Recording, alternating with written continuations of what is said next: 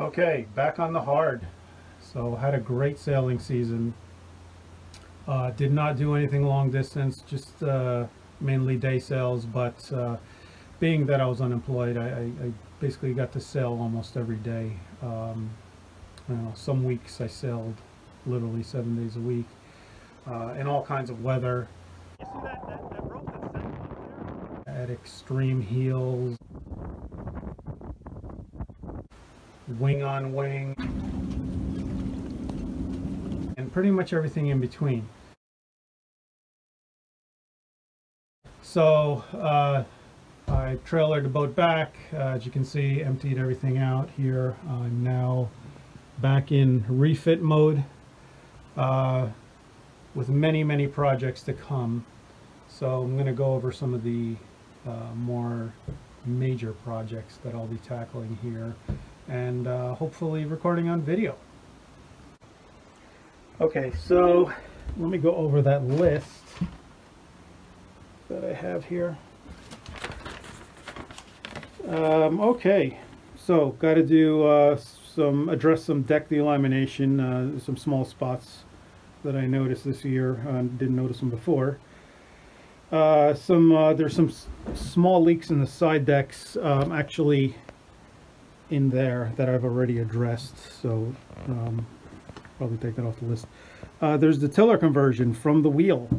That is not as easy as I thought it was going to be, because there's some parts that I'm going to need for that may be hard to come by. I may go back to the original stuffing box, which is this right here, over the PSS shaft seal, which I did, and I'll go over why I'm doing that if I do that. I need to ground the mast and the rig for lightning. I'm probably going to do a separate episode on that. I want to relocate the batteries from under the floor to under one of the quarter berths. Install jack lines, repaint some cleats. The cockpit floor is not... well, I need to come up with a better way of fastening that, which will allow me to remove it quickly, or quicker. Starboard water tank needs to be better vented. My single-handed mast raising system that I had been working on piecemeal over the past couple of years, I started working on that, but I needed to stop. I really need to rethink the way I'm going about that. I don't think it's safe. You know, I don't want to drop the mast, so I'm going to come up with something else. Let's see, so I want to put a foot pump in the galley for salt water. Getting new sails made. That'll be a happy event. And I do have a furler, so I'm going to install that. The wet locker, I'm going to be installing shelves in there to make that more efficient organization. Possibly install cockpit clutch for the mainsail, not sure yet. I have a spinnaker that I accidentally put a tear in, but once I fix that, I want to make a spinnaker sock and an ATN tacker that'll allow me to use it like you use a asymmetrical spinnaker, since it is a symmetrical type. And lots of small jobs. So the engine panel, you know, some of the wiring's exposed. I need to box that in, make something for the back. And lastly, I need to do something on safety equipment. Yeah, I had a Valise life raft that I got rid of, and I now have a canister model to mount on the deck. So I'll probably do a whole separate episode on that to go over all the stuff that I have for that. So let's get to work. First, I'm going to address some deck delamination. So I previously did do a survey of the boat where the deck core is concerned, and other than the chain plate areas, which I record last year, there really isn't any moisture. However, this area here, right to the side of the midship hatch, it does creak and it does move a little, so basically the skin, the fiberglass skin, is delaminated from the plywood core that's in there. So I'm going to try and do a sort of a bunch of holes and then fill those with epoxy, and hopefully that'll kind of creep in between the sandwich of the skin and the core. Also have some smaller areas that are doing some creaking, but not really flexing, but I think it'll be a good idea to be proactive and do that same thing over there, up on the foredeck to the port side. So let's see how this goes. I've laid out a bit of a grid pattern here for the holes I'm drilling. Gone well beyond the parts that I need to repair. Also, I'm planning to over drill the bolt rope track for the Dodger. I did fill that with epoxy earlier in the year, but I suspect I didn't do a very good job, so I had sealed it with butyl. So I just dabbed the holes to get off the old butyl. And now here it is, all drilled. Vacuumed up all of the fiberglass, and I'm glad to see that this wood core that I saved, it's all very dry, so my readings were correct. Also realized that using a broken drill bit right here into the tip keeps me from going too deep and going right through to the other side, so that worked out well. This is what I'm using for the epoxy. West Systems slightly thickened with 406, but not so thick because I need it to kind of seep in between the voids. Injected with a 10 mil medicine syringe. And now all the holes are filled. So that took quite a while because there were a lot of voids in this area here and even up there, but I got it filled, and let's see how this goes tomorrow. And here is the part of the foredeck done that I mentioned. So I've spaced the holes out much further apart because this wasn't really too bad. Also placed some bricks on there for weight to squeeze out any voids. So let's see how this comes out.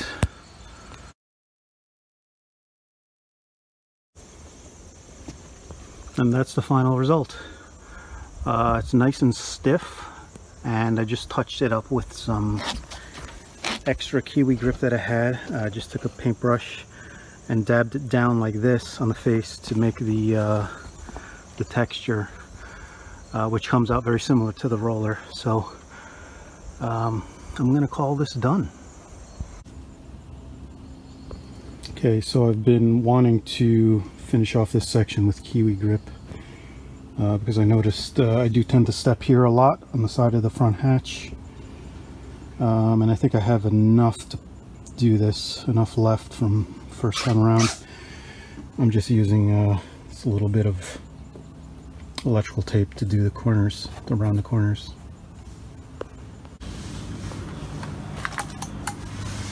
And luckily I had enough. So now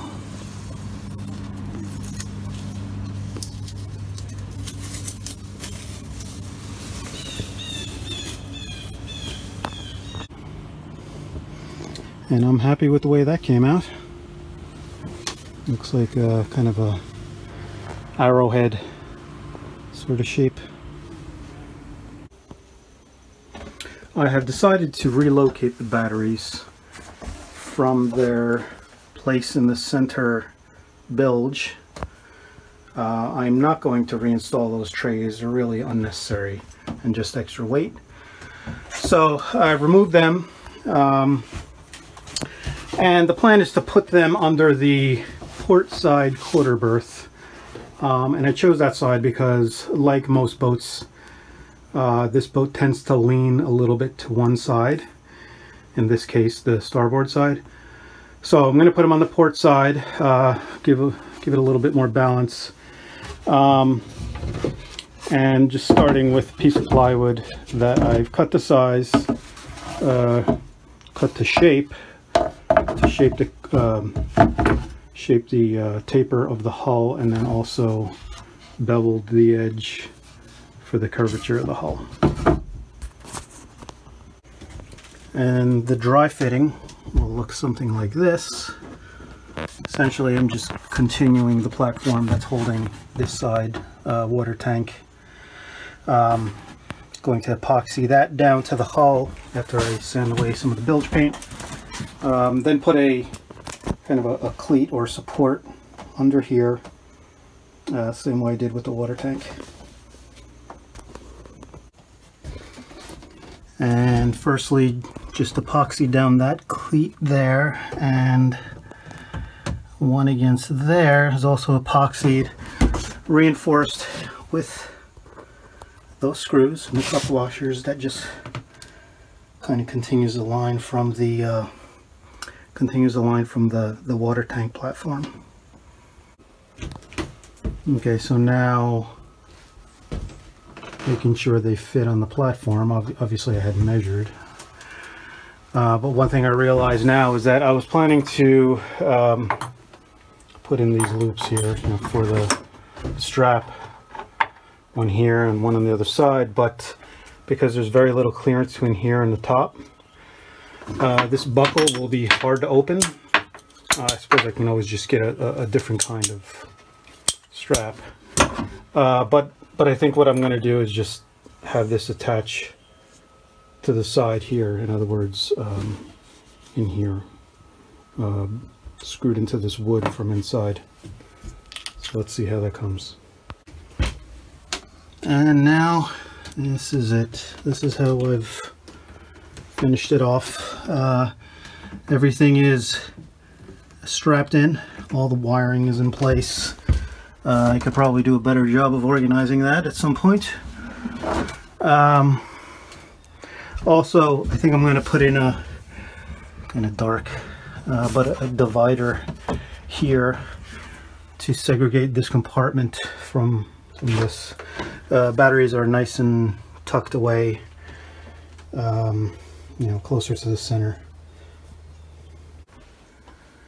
In assessing the jobs that I need to do, I think the next job, in order of, well, not importance, but because I have to do other things after this, is to put shelves here in the wet locker.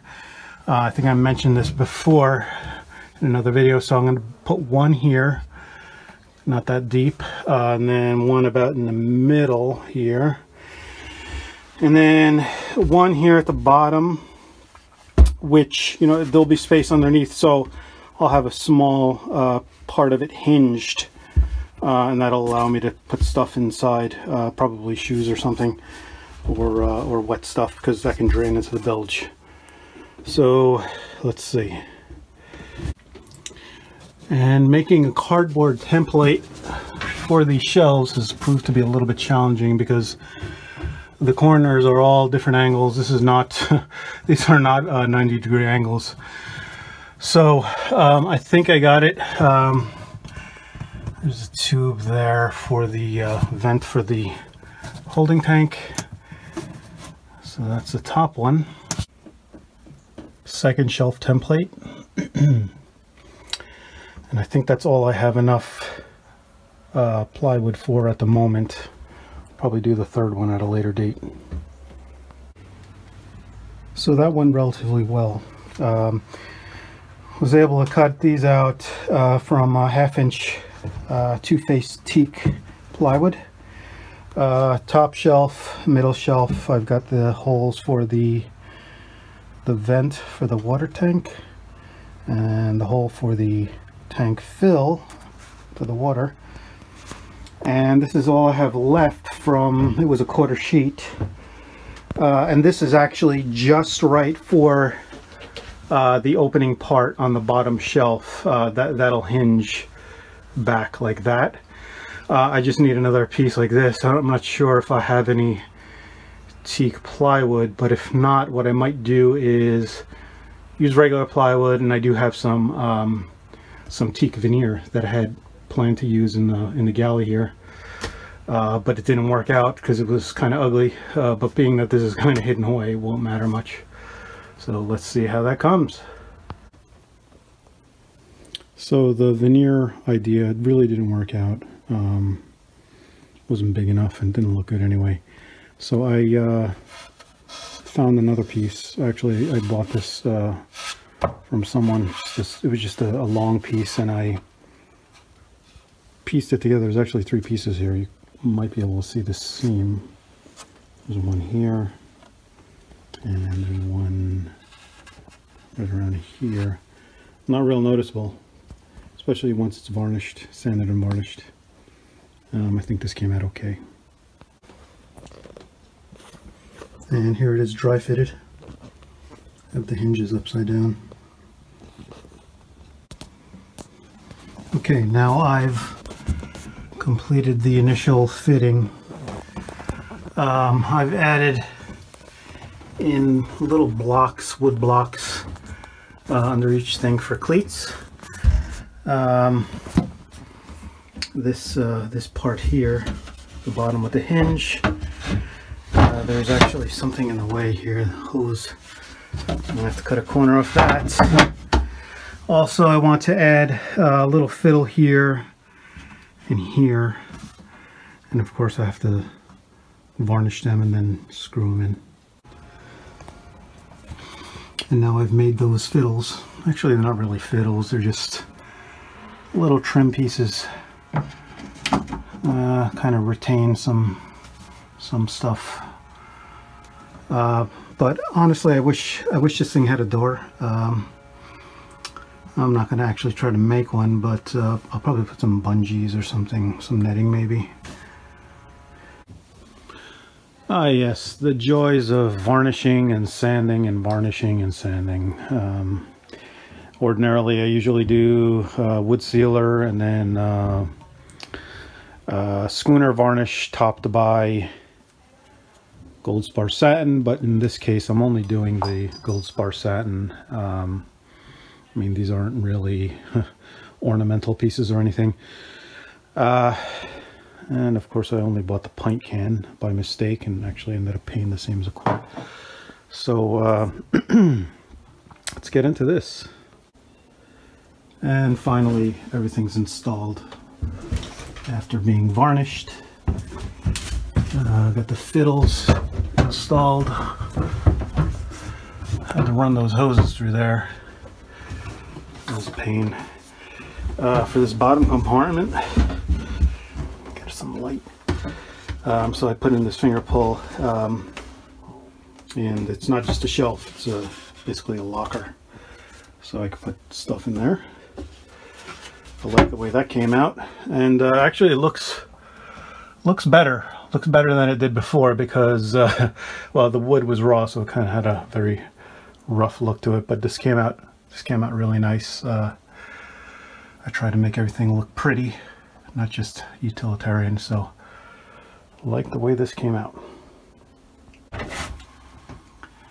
And speaking of prettying up the boat, I've had this old framed inlay for a little while, and originally I was planning to just take the inlay out of here and embed it somewhere in the wood in the boat, but decided that this is too nice of a piece to not just use as is, so I think that's what I'm going to do. I think I'm going to just maybe hang it here. That looks nice.